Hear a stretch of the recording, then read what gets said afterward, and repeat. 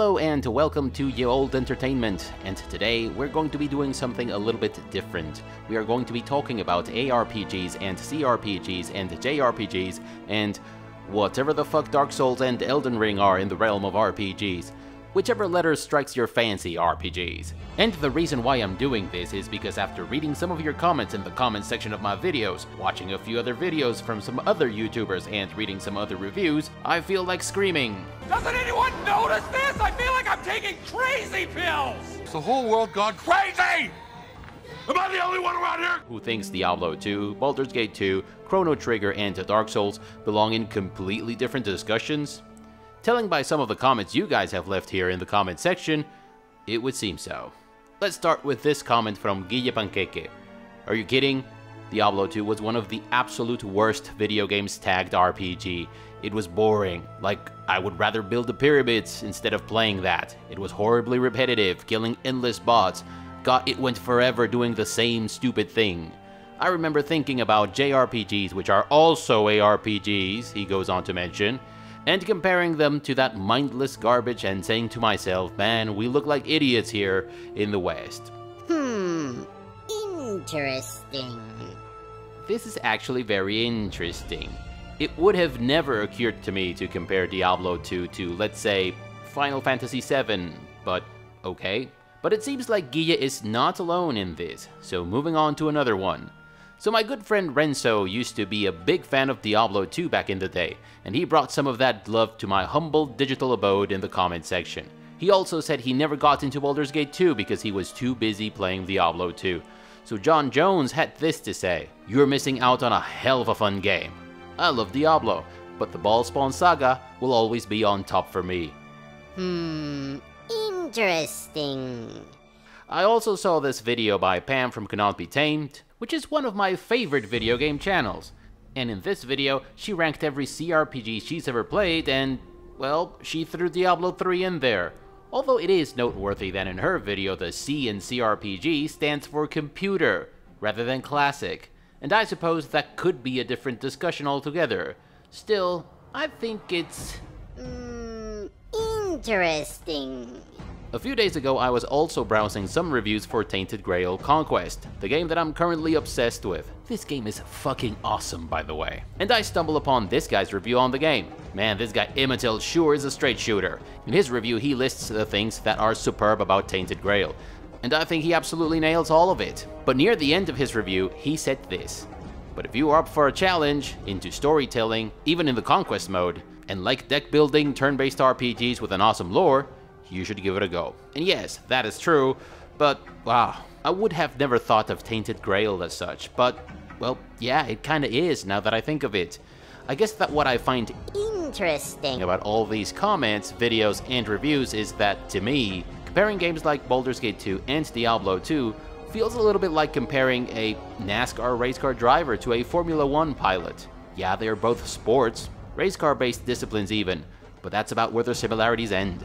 NASCAR and Formula 1 provide completely different entertainment. You may like one but not the other, you may like both, or neither. But they both have their good and bad pilots. You have the Dale Earnhardts and the Norm Bennings, and the Michael Schumachers and the Pastor Maldonados. Baldur's Gate 2 and Diablo 2 are genre-defining games. One only needs to take a look at the slew of games that have tried to imitate them over the course of the years. You have the Pillars of Eternities, the Pathfinders, the Tyrannys and Zorias on one hand. Games that don't exactly try to hide their source inspiration.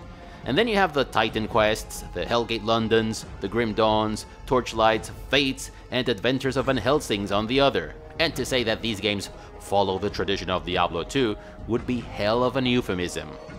Speaking of those, I'd like to go back to the first comment I showed you, and to every other comment and video in which the author doesn't seem to like Diablo 2 too much because Baldur's Gate 2 or Chrono Trigger are better. They remind me a bit of the saying, "Judging a fish by its ability to climb a tree," which was supposedly said by this guy. Bullshit. Yeah, I know. Like I said in my answer to Guille Panqueque's comment, if you think Diablo 2 is repetitive and boring because you kill hordes upon hordes of enemies time and time again, I strongly suspect that you are not going to like Grim Dawn, Path of Exile, Hellgate London, or any of the other games I've mentioned. And your issues may be with a subgenre rather than those games in particular. Let's take a look at the system of categories that I used to structure the reviews here on the channel for a moment. Now, I haven't had the chance to use it yet, but I also have an ARPG system. Thus far, the only two ARPGs I've talked about extensively here on the channel are Shadows Awakening and Grim Dawn. But both videos follow the less structured, the old gamer recommends format. When it comes to CRPGs, for me at least, character progression and leveling, gameplay, and story and lore are the three most important categories. Each of those weigh 15 points, and they account for 45% of the weight in the review system. And then come companions lore-wise and companions gameplay-wise, with 12% each. But when it comes to ARPGs, things are, well, different. You have gameplay and character creation and progression as the most important categories, but then you have not one, but two item-related categories. You have items, which factors in drop rates, quality, tactical value, and class relevancy, and item optimization, enhancement, and creation, which refers to enhancements that you socket, and enchantments with which you improve your gear. This is crucial in an ARPG, and that's something that you just can't get wrong in games of the subgenre. Pathfinder Wrath of the Righteous is a CRPG, and while I didn't like it at all, how dare you! There's one thing this game absolutely nails given its subgenre, and that's the itemization. It's quite simply the best itemization I've seen in a CRPG. The loot is plentiful, but top-tier loot that works well with your character's class and its role in the party is hard to come by. But some of those items make a huge difference when equipped. You have, for example, this belt, which improves your animal summons fighting capabilities. If you have animal summons and if your tactics revolve around them, then this belt is a must-have. There's also shields that have auras that enhance everyone's DPS capacity. That comes especially handy for tanky-type paladins or fighters. But ARPGs, well, that's a different story. Let's play Grim Dawn for a moment. Let's grab this level 68 warlord that has been collecting dust for a while.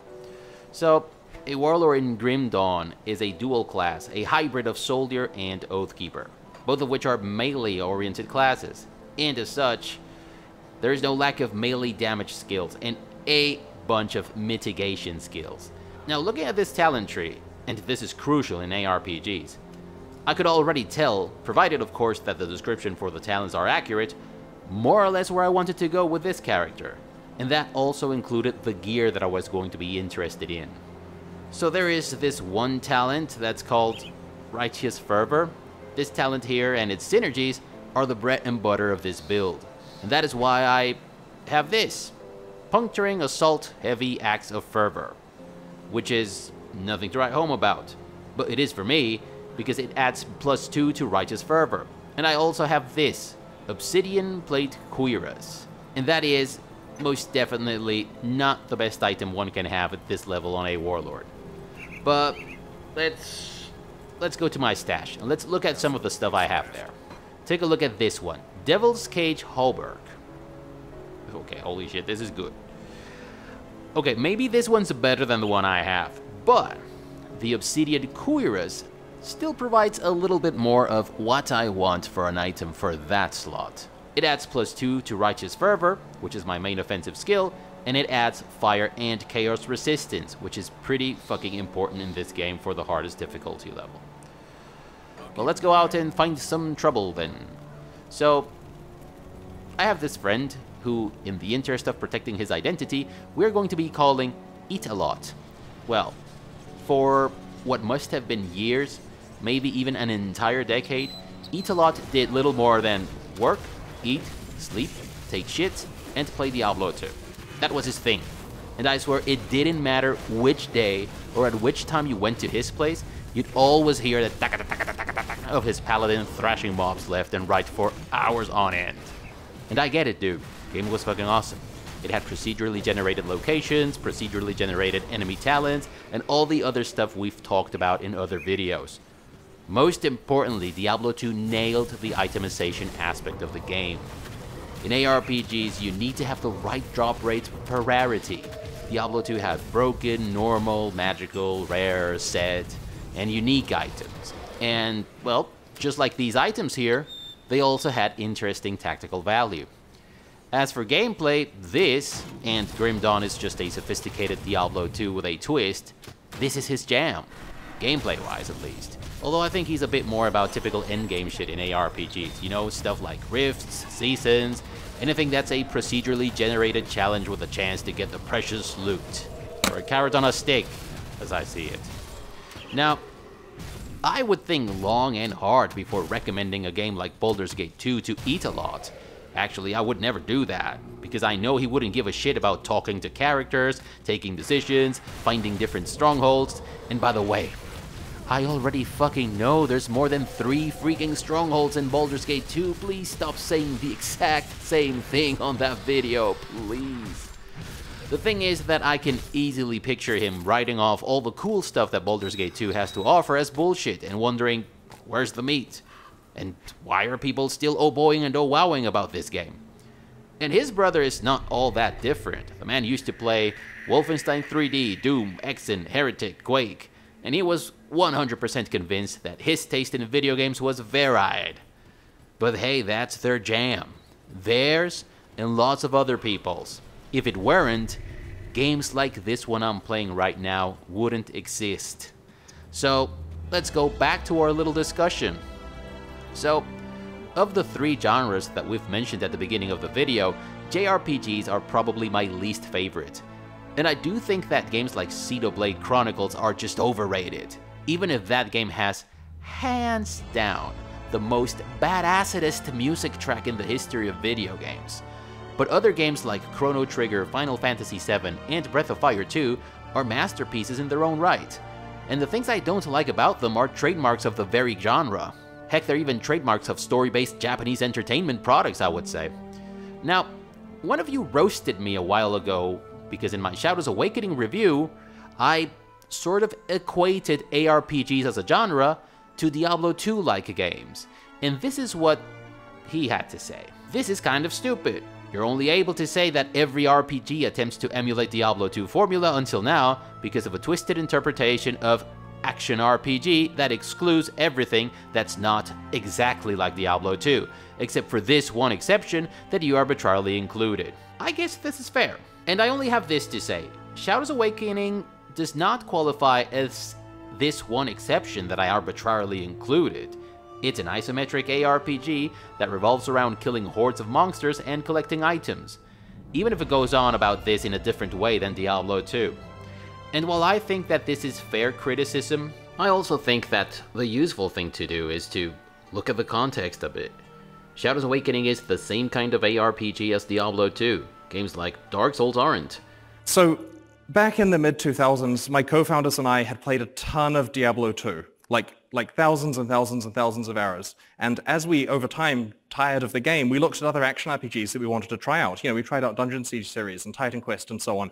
And we played those games too and enjoyed them, but only for dozens of hours rather than thousands of hours. And so this caused us to ask, why did we sink so much more time into Diablo 2? What was perfect? What made that game the best action RPG that had ever existed? This is, I think, the project director for Path of Exile. And all throughout this lecture, he also equates ARPGs as a genre to Diablo 2 style games. And while that might not be entirely accurate, it wouldn't have been useful for the purpose of his dissertation to bring, say, Dark Souls or Bloodborne into the discussion, or Tainted Grail, which is, like that guy in the review said, a card-based ARPG. So, I think that this comment is interesting, because I think that taxonomies have to be first and foremost useful. And when it comes to games, and especially RPGs, they have to help you decide if a certain game is for you or not.